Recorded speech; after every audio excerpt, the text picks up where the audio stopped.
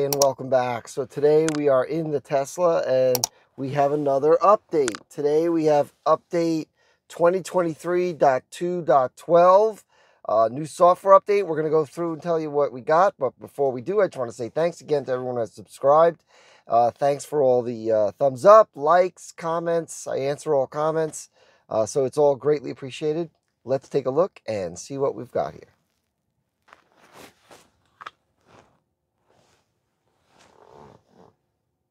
Okay, so basically it says minor fixes.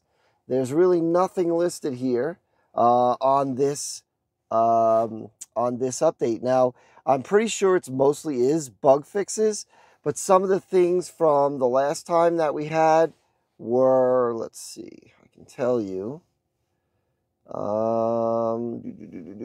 Release notes. This will give us other ones. Yeah, the Sentry mode lighting. I didn't have.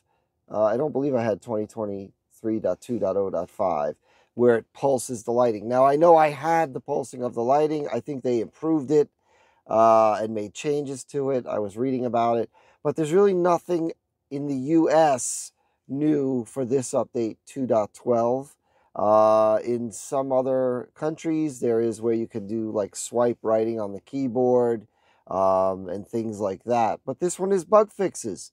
So a real minor update, nothing great, nothing, nothing that they choose to detail. It does say minor bug fixes and improvements.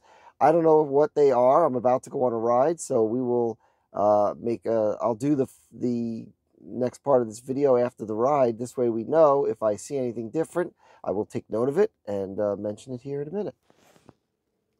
So I completed the drive. There were nothing I noticed.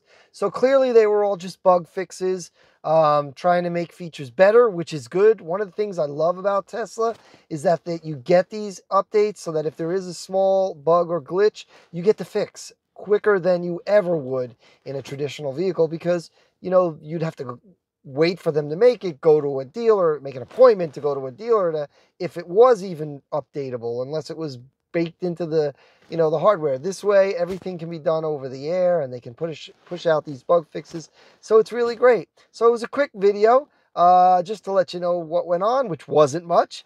Thanks again for everyone for watching.